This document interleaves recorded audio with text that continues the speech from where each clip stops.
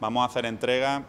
de ayudas en la provincia de Almería por importe de 16,5 millones de euros en una convocatoria de 20 millones que la Junta destina para la modernización de invernaderos.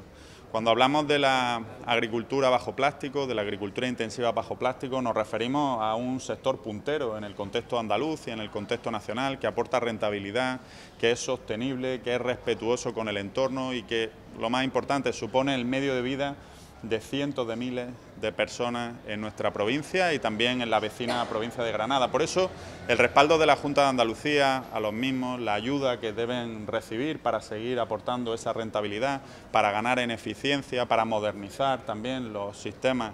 que nutren a sus explotaciones agrícolas, es básico y fundamental.